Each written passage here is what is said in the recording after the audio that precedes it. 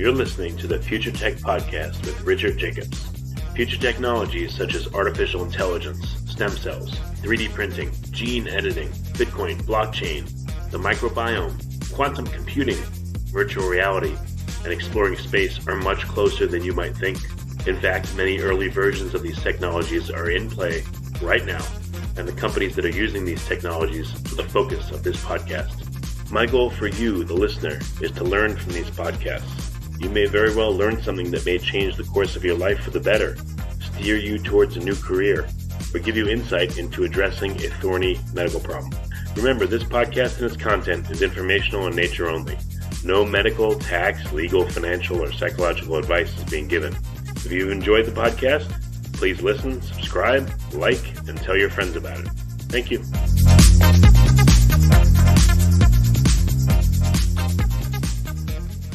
Hello, this is Richard Jacobs with the Future Tech Podcast. I have Ed Lorenzini. He's the CEO and president of Analyze Corp. And I also have Scott Chase. He's the CTO of Analyze Corp. So Ed and Scott, thanks for coming. How you doing? Yeah, good. How are you? Great. Good. So tell me about Analyze Corp. What's the premise of the company? Yeah, this is Ed. And Analyze Corporation is a data analytics company.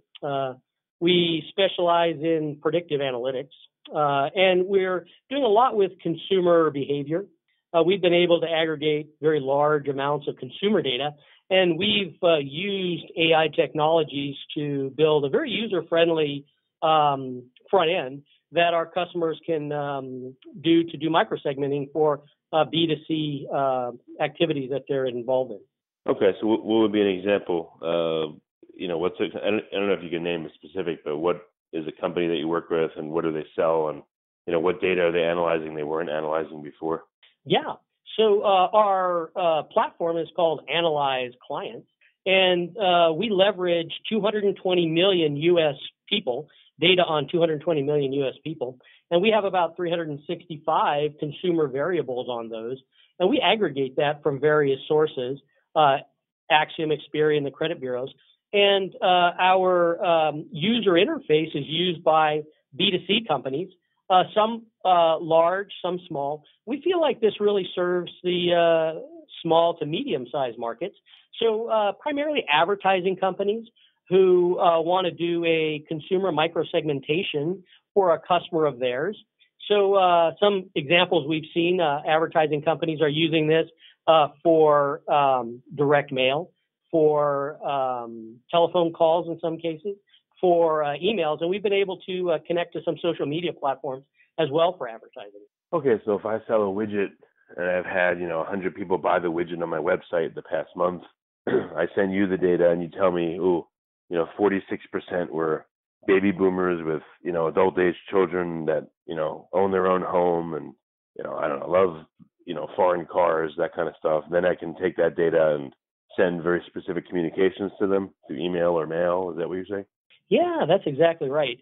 And our platform, the innovation in our platform, and our CTO, Scott, can tell us more about this as we go along. But the big innovation is that we've invented a way to develop an automated custom algorithm on the fly.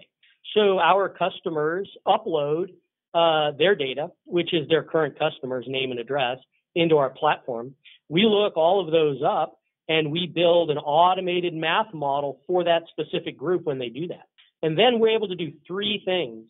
The first thing we do is what you said. We create a report, all the sociometric, psychographic, and demographic information for them so they can really know who their customers are.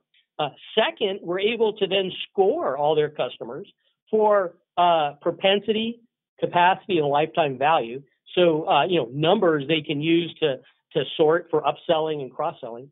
And then finally, what we're able to do is use that math model, put it back into the data we have, and they can find 100, 1,000, 10,000 new potential customers who have those same features. So it's a much better targeted audience. I guess some of the tricks here is identifying who has either come to your website or opted in or bought a product with as little data as possible, maybe just an email field or email and IP combination, that kind of thing. That's some of the magic I've seen that people have been able to do. Is that part of your focus, or is it purely the analysis side? Well, that's a good point. And we're primarily doing a traditional analysis, a traditional segmentation analysis. So we're using our customers' data in terms of their customers' first name, last name, and address. We're able to look all those people up, get a lot of variables on each of those, and build our model. Sometimes our customers come to us and they'll say, well, I only have an email address, for this prospect group that I have or this customer list. And then we have ways to cross-reference that back to physical name and address. But that's where we're starting, with physical name and address. And then we have the ability to do what we've talked about.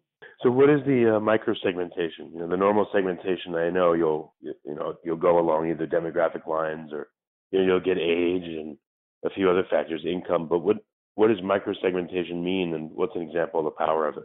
Yeah, I'm going to let Scott, our CTO, talk about that. And you'll see a little more, I think, what we're talking about in terms of the depth that we can go with the analysis that we do, how targeted it is. But Scott, would you like to pick up there and maybe respond to the question? Sure. So of the roughly 380 variables that we have for U.S. households, the majority of them, over 200 of them, are consumer lifestyle variables. So you can imagine things like owns a dog, or enjoys boating, or subscribes to magazines, these kinds of consumer lifestyle variables. So what we do in a microsegmentation analysis is we give you all of the traditional psychographic, sociometric, demographic information for your customers. So what their age, their income, their homeowner status, whether they have children in the home, their what kind of housing they live in, that sort of thing. But in addition, we can build a model based off of these lifestyle variables. So we can tell you that for your specific product, your product does well with women who buy jewelry and patronize the arts, and who are looking for value when they shop at discount stores. And so our microsegment is basically made up of the traditional segmentation information plus the most relevant psychographic variables for your audience. And these are not by predefined categories, the way that some data science firms do it, where they've just divided the whole U.S. into 80 categories or whatever. We actually build the segment for your product based on the actual buying and lifestyle variables for every consumer of your product. And that gives us a very powerful predictive model that we can use to reach into 200 million other Americans and find other people that are very, very precisely oriented towards your brand's values, its buying proposition, et cetera. And due to the nature of privacy concerns and now GDPR, if I have a business and I sell a widget, how much data can you give me? Do you give it to me in like a pseudonymized fashion? Is it just percentages, or I would think you wouldn't drill down to individual customers, right? We don't drill down to individual customers' lifestyle variables or personal information about them in producing the segmentation analysis or the reports. And it is important to remember that these companies are giving us their customer list. And so these are people that they already have a bucket with and already have some of this data about. But yes, the short answer to your question is we're providing aggregate information across their whole customer list. So to be statistically relevant, what kind of, how many customers and, what percentage of customers in your group need to have certain characteristics in order to make a marketing campaign worthwhile? If like 10% of my customers, are older and I want to target older people, is that enough? Or do I need, at least 100 of them? So the answer to that is the percentage isn't as important as long as the sample accuracy on the demographics of your customer base.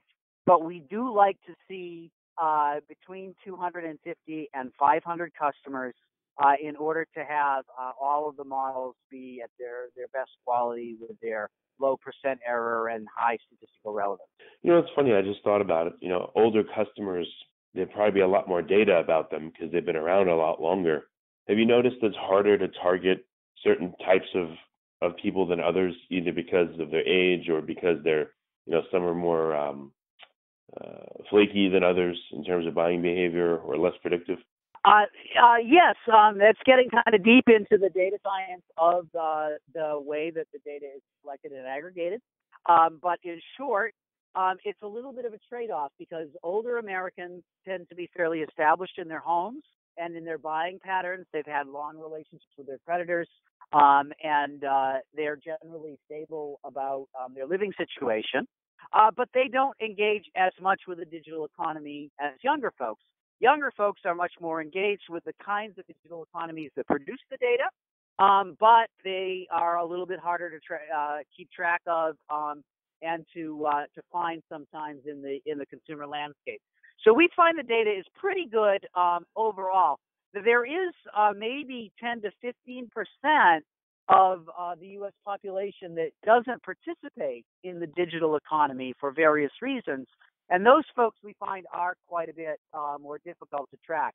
Those can include recent immigrants. They can include people from low socioeconomic groups. They include the oldest Americans, people who are on fixed incomes or living in nursing homes, that sort of thing, as well as military and college families who tend to not engage as directly with the real estate market and some of the other major consumer purchases that we use to baseline the data. But overall, I think we have good coverage of the U.S. as a whole, accounting for kind of those basic demographic caveats. Any other interesting insights you've gotten about collecting customer data? Do you see sudden shifts or change in it based on political events or seasonal events? So there definitely have been some changes in the last several years in the rate of participation in online purchase activities.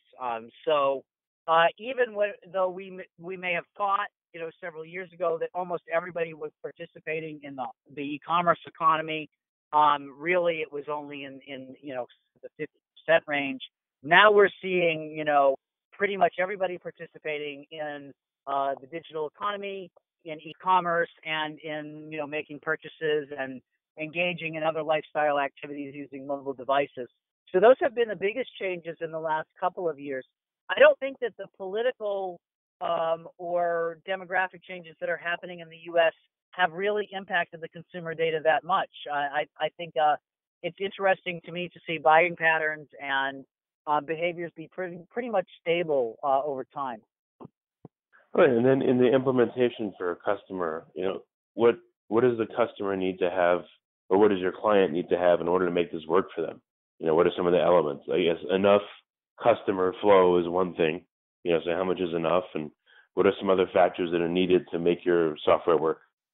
I'll try to give you an answer, and then I'll ask Ed if he has anything that he wants to add. But our product works best when you have, as I said before, at least 100 or so customers. So it's not really an ideal product for people who have no customers yet.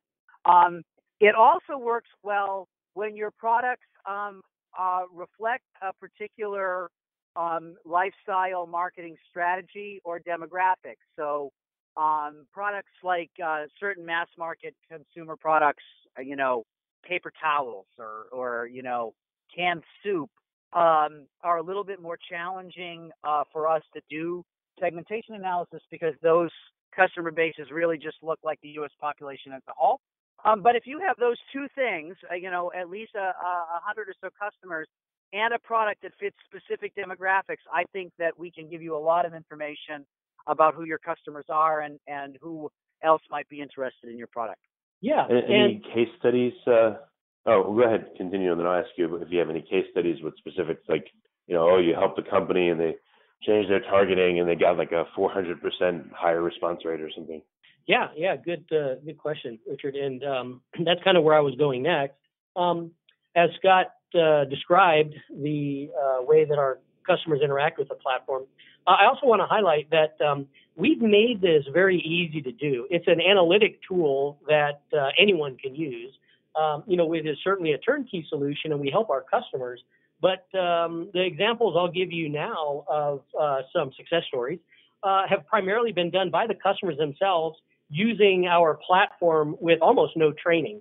But one company in particular, I'm thinking about a customer, after them having flat revenue for several years, they were introduced to us. They began using our platform for segmentation and customer identification. They're a direct marketing company for auto dealerships, new dealerships in the Southwest, and they experienced 300% revenue growth based on the customer insights they were getting from our platform. Our platform was profiling the most likely people to buy a particular model car that they were advertising for a dealership, and they were doing calling and advertising, and they use our platform to guide the people to go try to contact. We have another good example. It's a women's clothing retail store. They have a brick and mortar stores in California, and they sell online everywhere else in the U.S. They sell regular sized women's clothes, and they also sell plus size women's clothes. They were in a discussion with a marketing agency that was encouraging them to start a petite line of clothes.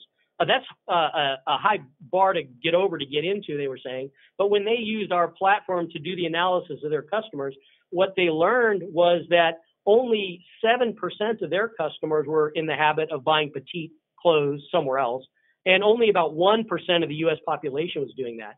But they learned that 39% of their customers were regularly in the habit of buying jewelry somewhere else, not because they didn't sell it at this point, and 45% of the U.S. is regularly in that habit. So they made a strategic decision based on the insight our platform gave them to invest in a line of jewelry. And then our platform could tell them which customers by name that they had were actually buying jewelry, so they could start there. And then one more I'll give you is a regional magazine publisher. They use the insights that came from our platform called Clientele to help their publications increase advertising revenue. So they knew who was purchasing their magazine. They knew what those purchasers' demographics were. And then they could go to advertisers like jewelry shops, real estate agents, and tell them, these are the types of people that are seeing these ads. And that helped them increase their revenue by targeting the people who would want to advertise to their customer base more directly. What would be interesting is, people do surveys and focus groups and all that, but what would be better is if they combined the data you could give them. So, if I have customers, I would want to survey only the ones that have paid me, because I don't care about the whiny ones that don't pay me. And I would want to survey the ones that buy the most from me or the highest priced stuff, so I could craft a survey to work better to get even better data. Yeah, that's a great insight. And that type of research can be done and supported with the information that's gleaned from our platform. Yeah, that's excellent. So Facebook and these other platforms, Google and all that, seem to do the same thing, but they don't share anything. They just, use companies and use people to get the data from them, and then they say, you're not getting any of this, or they selectively share it, or, maybe they share even wrong insights. Who knows? So it's nice that you guys actually are sharing real insights to companies, because this is what they need. Any thoughts around what the big platforms do versus what you do, and any comments on that? Yes. So that's good insight. And we have heard that feedback from our customers. Because of that, our engineering team is working on a technology roadmap. And one of the things we've recently done is begun doing an integration between our platform and platforms like Facebook. So when our customers come into our platform, they get to see all the analysis. They get to see why certain people are being selected. And then they can go from our platform and push the results from our platform right to that social media platform, and then advertise people that they know a lot about. And so they do get a lot more insight that way, but they can still advertise with social media. We've done a lot of analysis also on Twitter, and we haven't integrated that in yet. But, there's another area where you're not really sure, who you're looking at when you see an advertising list from Twitter, because all that information is not made known. But, we're able, in some cases, to identify who in our list has which Twitter accounts, and then we've done by hand some analysis for customers on who to advertise to on that social media platform as well. We think that those models are still maturing. How they monetize those, how they interact with those. We see a lot of changes in APIs from month to month with a lot of those larger platforms, and so we just don't think that's stabilized yet. But I think they're getting there, and I think they will have their place as well. Okay. And then what's the near-term future of your technology? What's going to happen in the next 6 months or a year? What new bells and whistles and buttons and stuff is coming? Yeah, great question. From my standpoint, the CEO who's trying to really establish what we're doing in the market and do a lot of educating, I like what we're doing to be very stable and useful. Scott and his team work on kind of next steps on things we're hearing from our customers. So maybe I'll let him just kind of talk about some of the things that he's cooking up in his planning and in his mind with our research efforts. Yeah, so the biggest thing that our customers are looking for that is in our technology roadmap, Ed mentioned about Facebook integration, but apart from that is closer coupling between the revenue models of their company and the demographic models that we provide. And so we've been working on a recency frequency magnitude model that helps companies further segment their audiences by not only the demographic and psychographic information that we know about them, but things that they know about them too. So they want to look at how a particular new discount offering might fare with their most frequent customers versus the customers that purchase only occasionally. They'll be able to do that through the platform. In addition, they'll be able to combine demographic, psychographic, and consumer purchase information to do better predictions about who the best customers for them will be. So you can imagine in a retail environment, somebody comes in, the retailer wants to make them a 10% or 20% off coupon at the door. The products and or the level of the discount that they'll be offering may be based on a model that includes not only demographics and psychographics, but also their own internal data about their customers. So that's the biggest thing right now. And in addition, we're also looking at ways of making segmentation easier and more understandable for smaller clients. So we have created our own segmentation categories that help people understand the data better. And then we've also been working somewhat on mapping our way of doing business to some of the other models that are out there, so that if customers are looking to adopt our technology in addition to what they're already getting from Axiom or already getting from Merkle or what have you, they're able to do that technologically with our platform. Okay, very good. Do you see that direct response companies use your platform only, or is it also companies that want to advance their brand? And do you think your data can help a company with branding, or is this more just direct response? Yeah, I think that the direct response is in the B2C space is the most logical. But because this is an analytic tool that you can really ask questions of, there's a lot of strategic planning that can go on. And then that strategic planning can be implemented in terms of marketing campaigns so that companies can start going after aspirational customer groups. So we work for and have done work for a very large department store chain across the U.S. And aspirationally, they're interested in catering more to millennials. But currently, they have some of the older generations, 45 and up.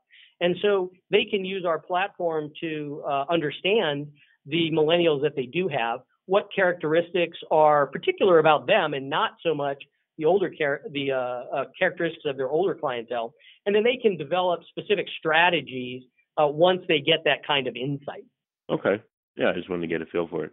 And then the entry point, dollar-wise, is this for small enterprises fine to use your platform, or do you need to be of a certain revenue size in order for it to work for you?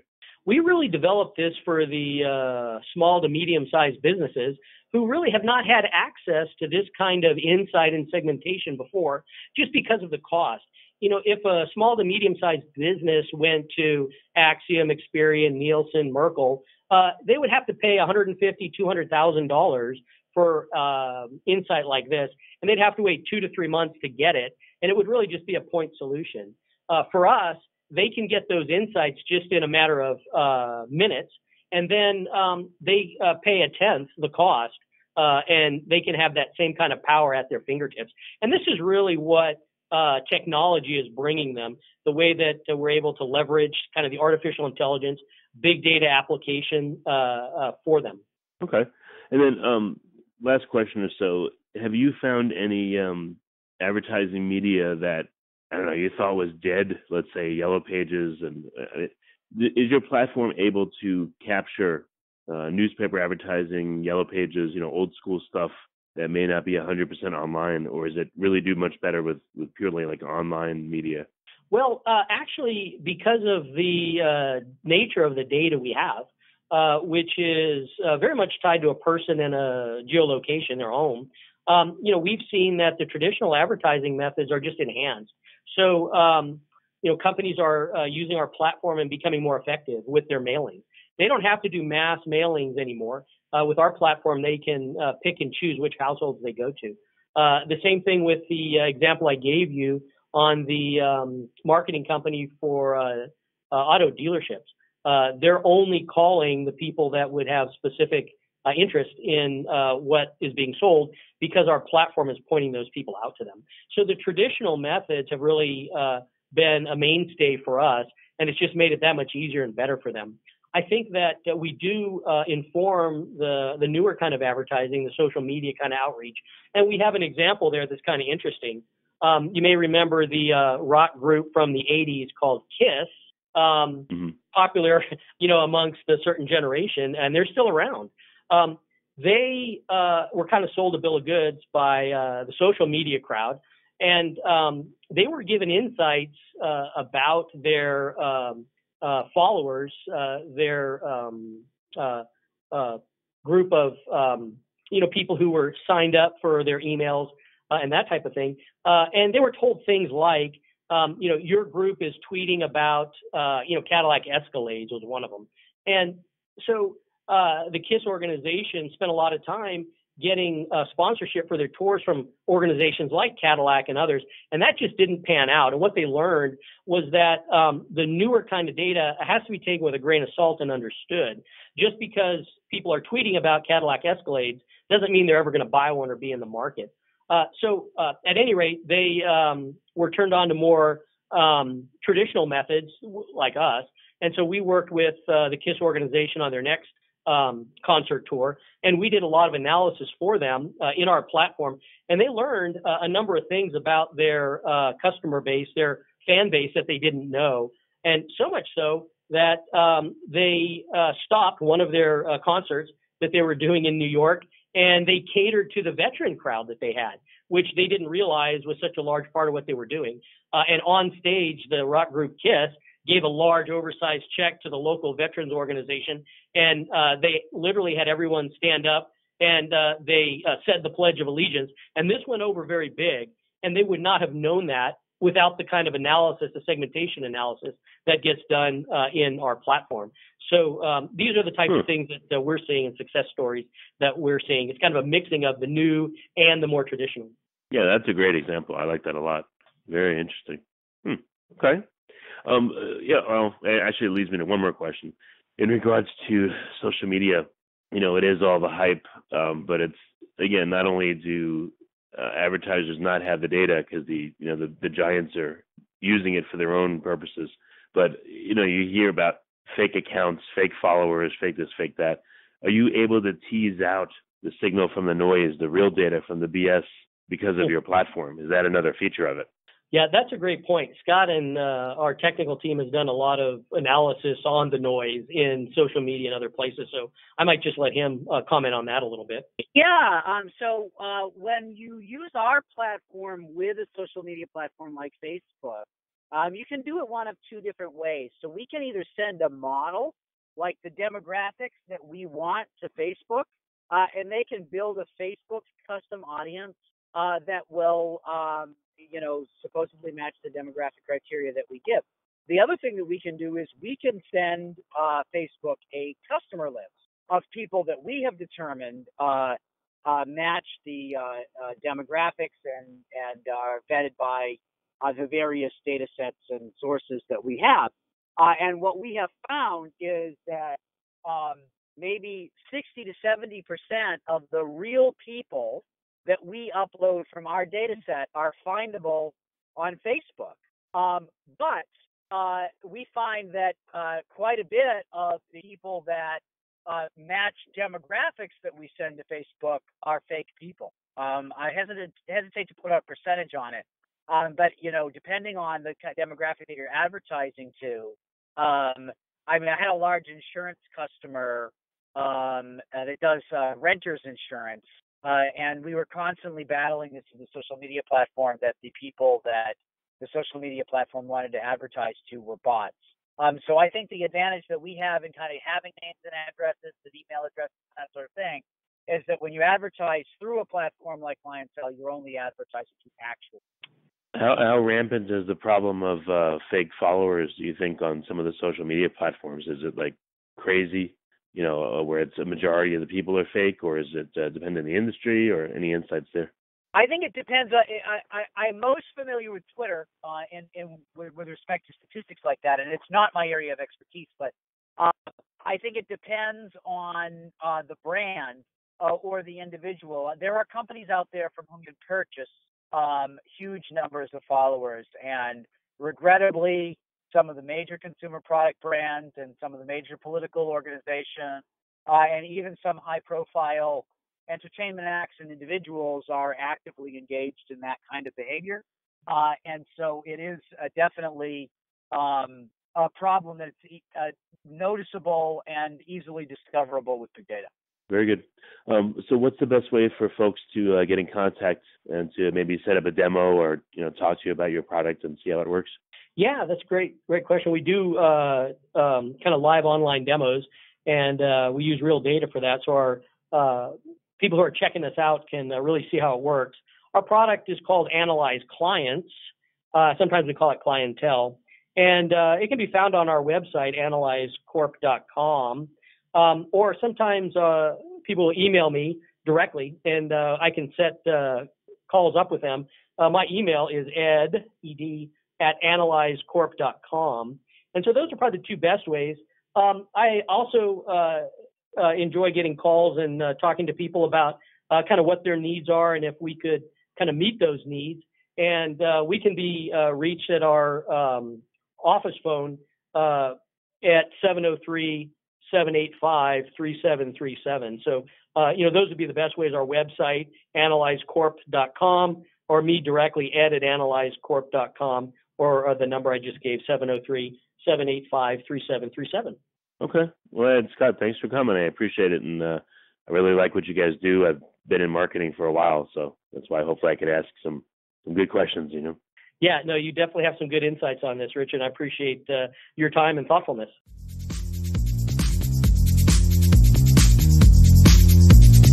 You're listening to the Future Tech Podcast with Richard Jacobs.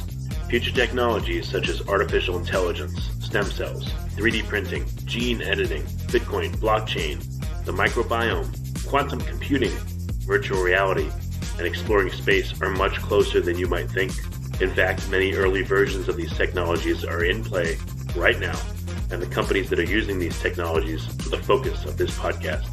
My goal for you, the listener, is to learn from these podcasts. You may very well learn something that may change the course of your life for the better, steer you towards a new career, or give you insight into addressing a thorny medical problem. Remember, this podcast and its content is informational in nature only. No medical, tax, legal, financial, or psychological advice is being given. If you enjoyed the podcast, please listen, subscribe, like, and tell your friends about it. Thank you.